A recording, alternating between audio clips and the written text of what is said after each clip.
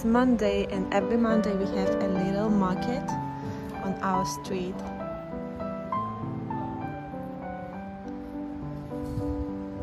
It's quite cold today and windy.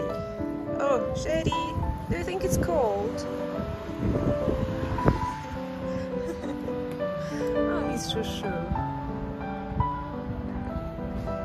This week I'm organizing a little event for the girls, a photo brunch in a park, and right now I have to make an invitation and send it to the girls.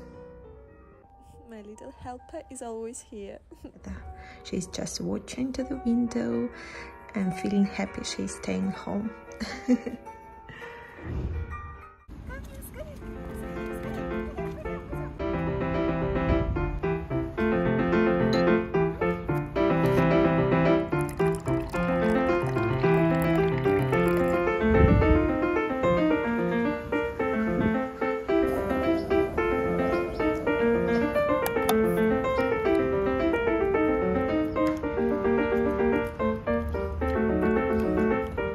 We've been using those armchairs for probably a month, and now I think I should put more stuffing inside because it doesn't feel very nice. Also, can see that new holes are appearing, and I was expecting the bugs to be gone, but no, they're still living inside of the chair. I usually do half of the way, and then at some point I finish them all in just in one moment.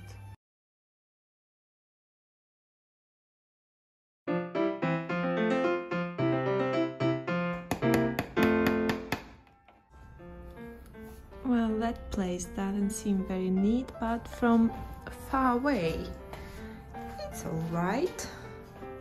Not that bad. A little problem is that from behind of those armchairs coming dust, so but that it's not a very pleasant situation, and I don't know what to do. Those armchairs were the very first thing I bought in Spain from the flea market. They were 15 euros each, and I had to repair them, of course. And my first project is just painting all the wood in white chalk paint. I will add some pictures probably. I changed the upholstery, it was another color, but then after 2 years of use I didn't like the wood because it was a very thick layer of chalk paint, and I wanted the wood texture to be seen, so I had to remove all the chalk paint and wax it, adding a bit of white varnish. Well, any project has a story, and this project taught me a lot. Actually, it taught me a very old lesson: to measure twice and to think ahead. For those armchairs, I bought a very last piece of fabric, and I thought that it's more than enough, more than I need, and I start cutting it like crazy, being very happy, cutting off pieces of fabric, upholstering the chairs, not thinking much. And then I had not enough upholstery fabric for this seat, and then I had to think more than twice what I'm gonna do. I went to the store, but the fabric was there, and they told me it's not gonna be on sale anymore, and all they have are samples, and samples look like that. It's basically 60 per 60 centimeters pieces of textile, and those pieces are not enough for the seat. As you can see, it's just enough to make a little cushion or just a little cover for the seat, so I had to improvise. So what I've done, I've bought I bought all the samples of this color because I was too scared I already made mistake.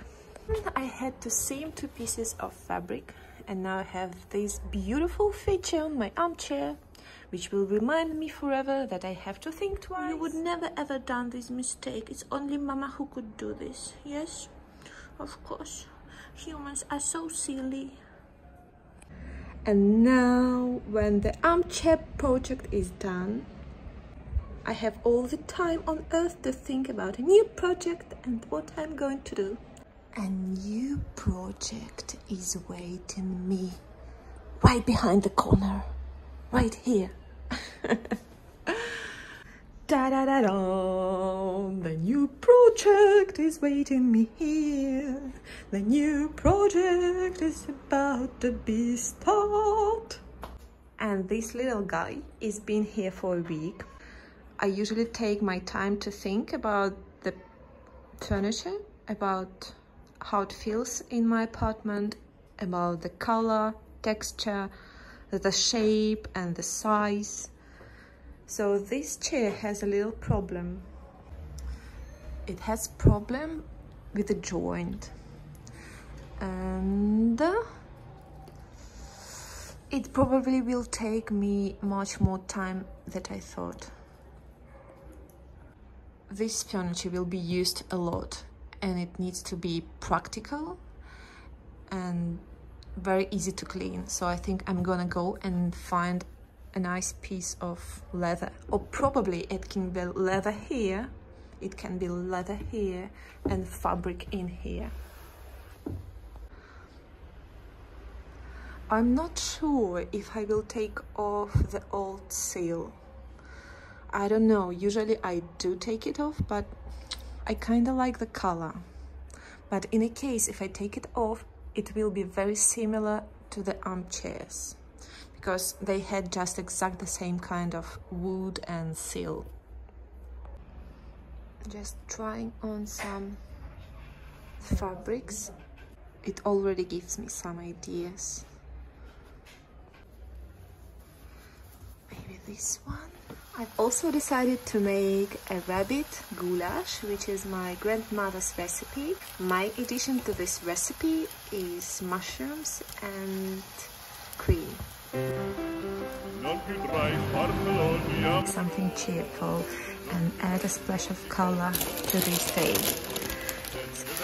For extra flavor, I've decided to add some bacon. It smells so good. Oh, you're expecting to be lucky and have something to eat? No, you're not allowed to eat bacon. No, no, no, no. No bacon for dogs. We will have your rabbit. Yes, you will. You have to be patient, okay?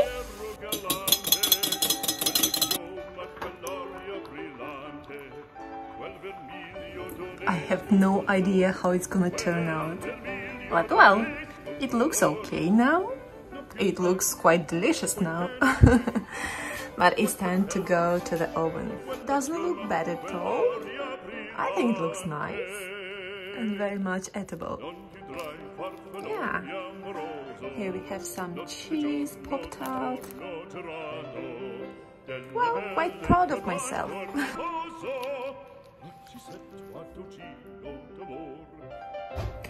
I must say my experiment was absolutely amazing, because this little guy with blue cheese and quail egg turned out just absolutely delicious. So basically it's just pastry, bacon, spinach, egg whites, blue cheese and little quail egg.